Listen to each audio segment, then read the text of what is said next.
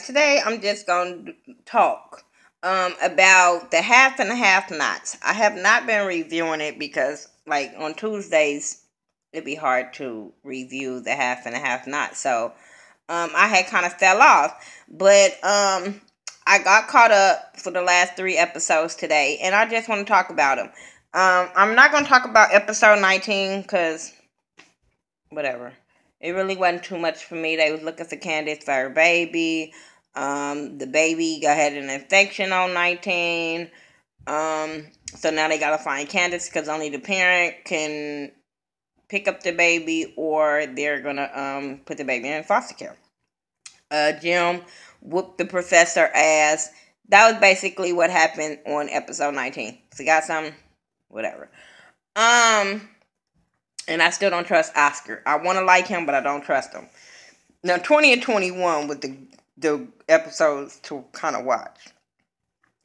But I'm not going to go step by step. We just going to talk about some things that happened. Let's talk about, Celine. Let's get her on out the way. Bitch is crazy. She pining over somebody that don't want her, and she too damn old for that. If I was her motherfucking oldest son, I'd be like, bitch, you got problems. I don't have time for this. Let me go get my damn brother, and let us get out of here, because you need to be committed somewhere, and I don't want my brother involved in this. You chasing after some dick that don't want to have nothing to do with their kids. Girl, boo. So that was basically it with Celine, besides at the end of 21 episode. So, let's talk about the whole Jim and Wyatt and this shit. So y'all know Jim had Wyatt put in jail or whatever to act like Norman or whatever. So I kept telling y'all that what if something happened to this boy while he in fucking jail, while Jim is thinking this is okay. And this was so fucked up because they end up putting some guy that wasn't supposed to be in the cell with Wyatt, and Wyatt ended up getting sexually assaulted. And I guess he just gave the man head because he was walking straight and he didn't say his butt was hurting. He didn't grab his butt. I don't know. But yeah, that was just bad enough. Like, that probably take a manhood to just get forced to give another man head when you're supposed to be straight. So, I can understand of him feeling so fucked up. But Jim, really? Okay. Let's talk about, the DA ended up coming to the house or whatever to talk to them about the whole car situation, played them a tape, whatever. Her and Veronica was going at it like two little ghetto ass schoolgirls, whatever. If I was her, I would have fucked Veronica up, and I'm glad that she did not back down her. But you not, Veronica, you ain't gonna be just calling people bitches and they just, too many cast people, characters, whatever, is scared of fucking Veronica. Like, everybody. I don't see nobody not scared of Veronica on this show. When Jim shuts up, Catherine shuts up, everybody, well, Hannah not scared of her ass, so that was good, and Candace not scared of her ass, so that's kind of cool. But everybody else, Benny's scared of her, everybody's scared of this bitch.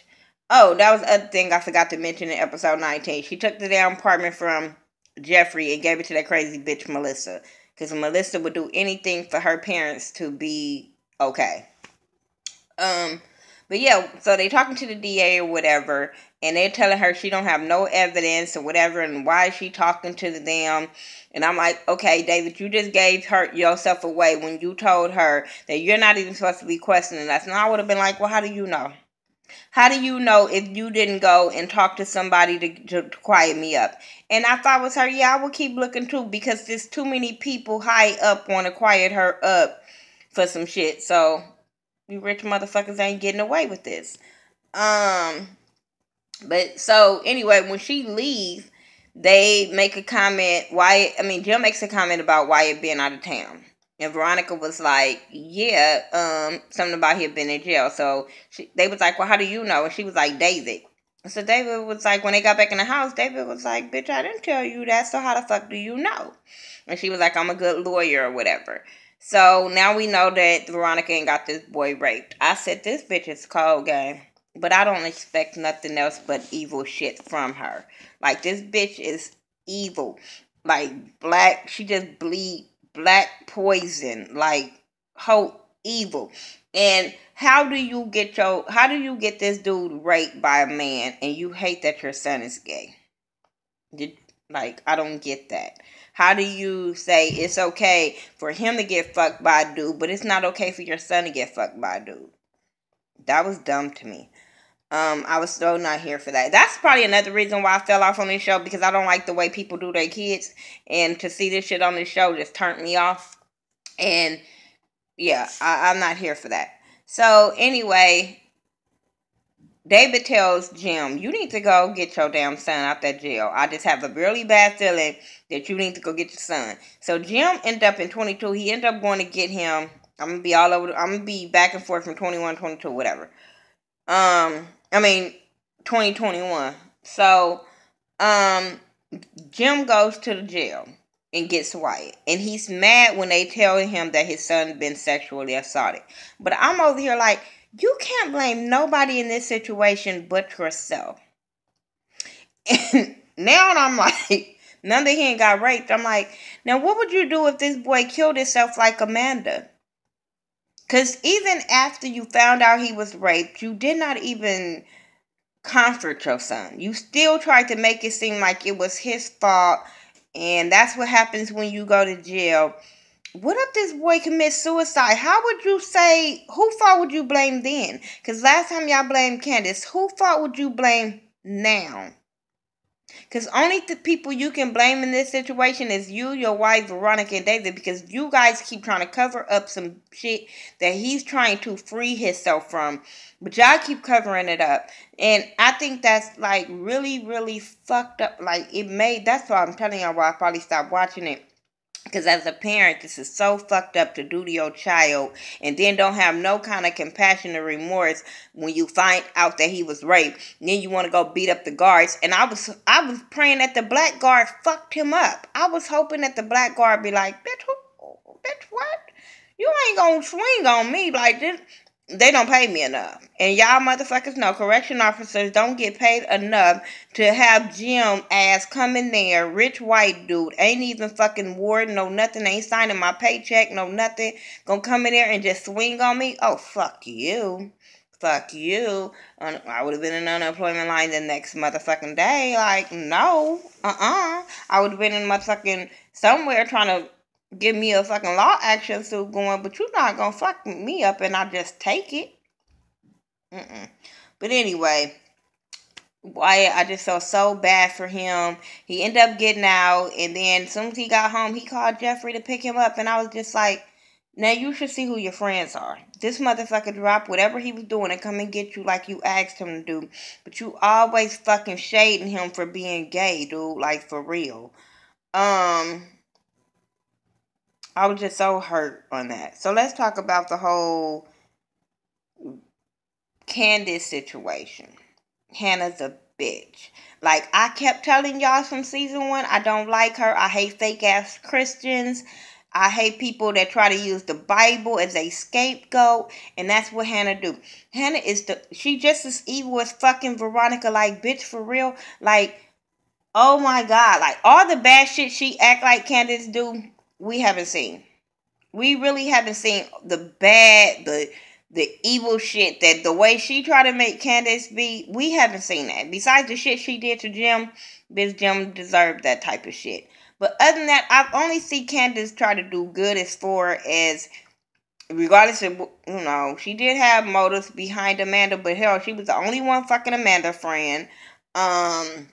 She's the only one been by Benny. If it wasn't for Candace, homeboy would have had Benny, his daddy.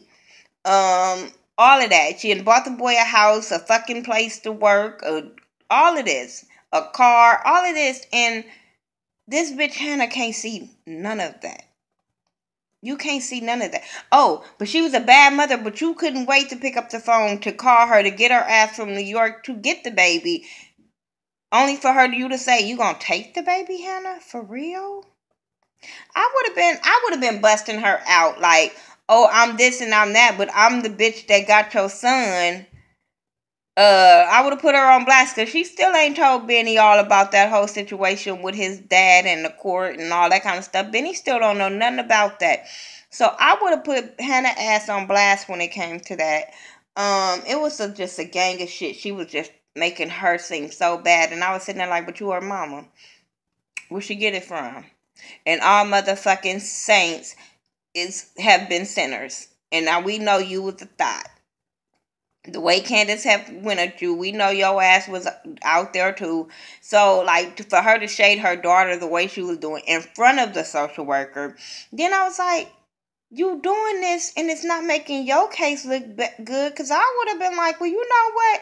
Y'all going at it like this. He's not able to stay with neither one of y'all until y'all get y'all shit together. Then I'm sitting there like, Hannah, you don't make that much money being a motherfucking maid.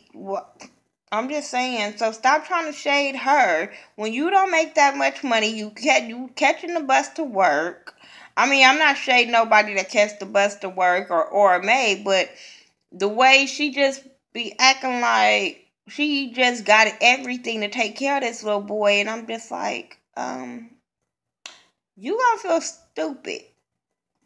If you know she's doing bad and she doing this and she doing that and she got money and she got some dude with a private plane to get her back to the hospital, do you not think this private dude got some lawyers and some money to be able to help her get her son? Like, oh my God, I was not here for Hannah doing Candace the way she was doing her. Yeah, she probably got flaws, but fuck. Like, she only convenient for when you need her. She convenient for you to win that court case. She's convenient for her to come sign the papers to give them to you. Oh, I don't lie. I don't lie. Bitch, you's a motherfucking lie. And then I'm sitting there like, okay, so you gonna take him from the mom that probably can protect him, even if she gotta get Ward and his dudes to come around, whatever. And you in your house by yourself, and Quincy was able to come up in there and slap your ass around. Mm-mm. Mm-mm. Mm-mm. Because he's coming back after y'all ass. So you're not safe. And you talking about Candace, and your house is not safe either because, Benny is the one to wreck the car, stand with you, wreck the car, took the boy to your house, and you think danger ain't coming to your house? Shut that shit up. Whatever. So then, even, they trying to, the social worker questioning them. Oh, Hannah questioning Oscar. Oscar, you was better than me. Because I would have been like, bitch, I don't have to answer your questions. Are you the judge or the motherfucking jury, the social worker? Bitch, I don't have to answer you. Your daughter is grown. But the social worker wants to know where she worked, where she lived. So Benny over there just giving up all the motherfucking 411. I was like, if you don't shut the fuck up. But he giving up all the 411. And then, she told the lady, like, I haven't moved in yet, but I'm moving next week or whatever. And the lady gonna tell her that it wasn't good for her to be staying in a hotel. And I'm like, that's a motherfucking lie. Because I know a lot of people that go through homeless programs and stuff like that, and they have to stay in a hotel before they place be ready, and they be having kids. So shut that shit up. But she ended up buying her a house, Benny a house. He ended up coming over. She gave him the house.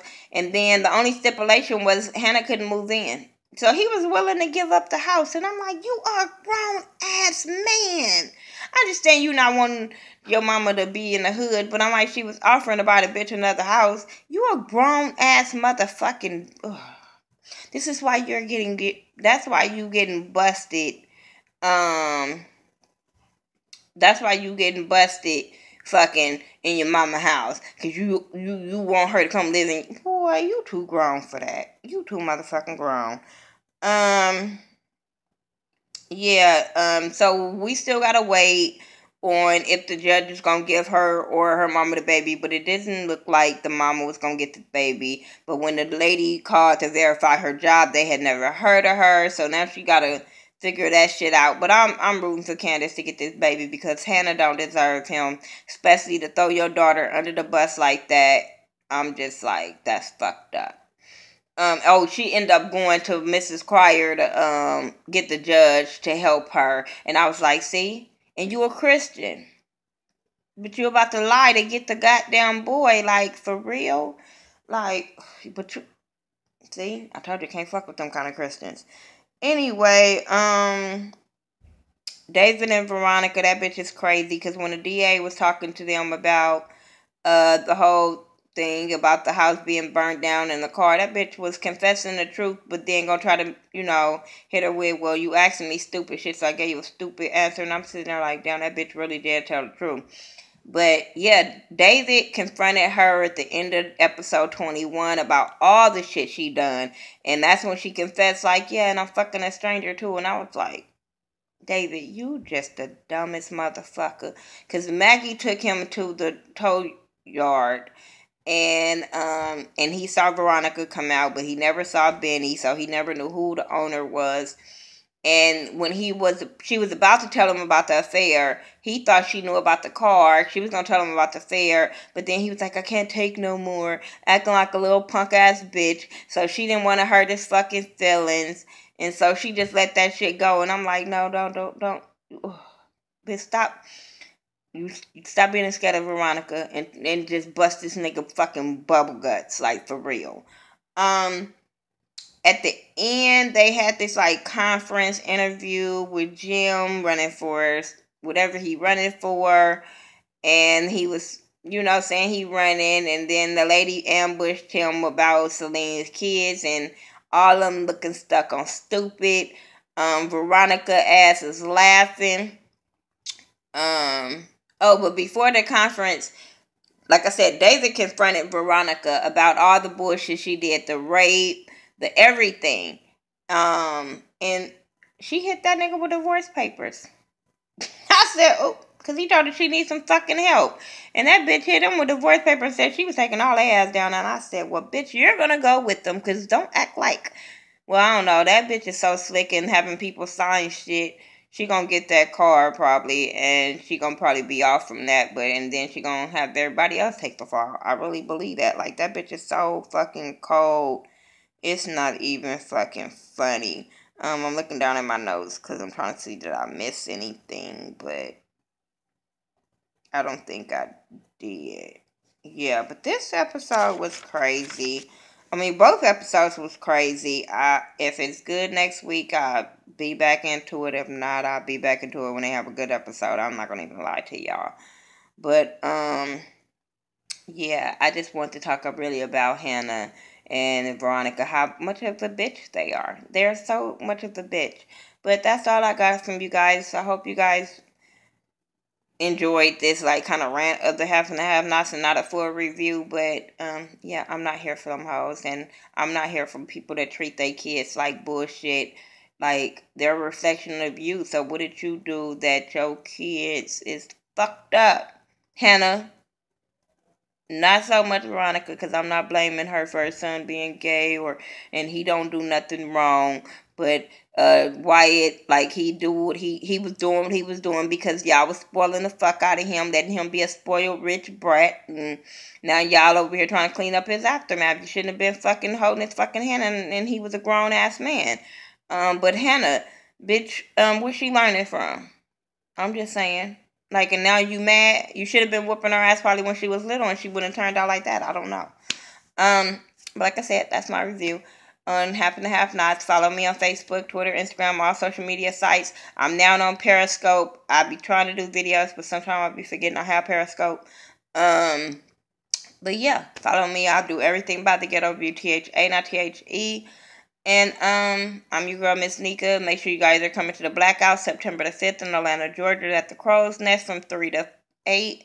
And I'll talk to you guys later. Peace out.